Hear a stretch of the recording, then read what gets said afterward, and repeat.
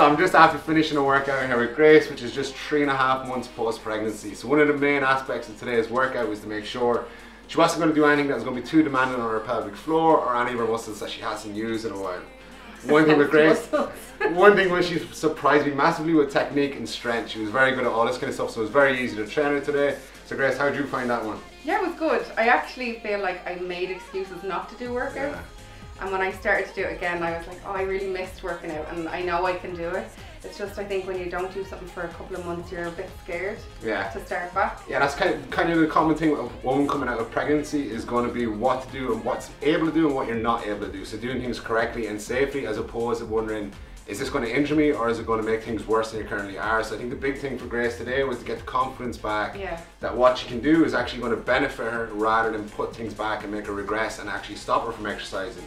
So I think you learned a good bit today of what you can actually do. Yeah, definitely my mind was stopping me doing the workouts. I was like, oh, I'm not ready for it yet. I've just had a baby and I can do it. Yeah, like, I know I can now. After that workout, I'm like, okay, zero excuses, Grace. That was it. So as the workout went on, she actually got 100 times better when she kind of brought things back. I could remember what I used to do. It's like riding a bike. They say you never forget. Never forget. Yeah. So today's workout, what I did with her was there was no real high impact stuff in it. We just went through some strength and we did a lot of leg work because obviously the hips after pregnancy are going to take a bit of a beating. So we want to try to tighten that back up and make sure she's feeling good there again.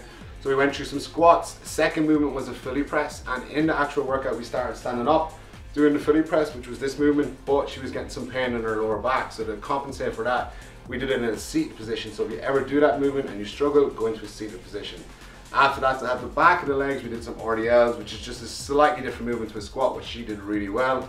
And then that was our kind of strength aspect. After that, we went into our final part, which was conditioning, where she got her sweat up. Thank you. There we go, yeah.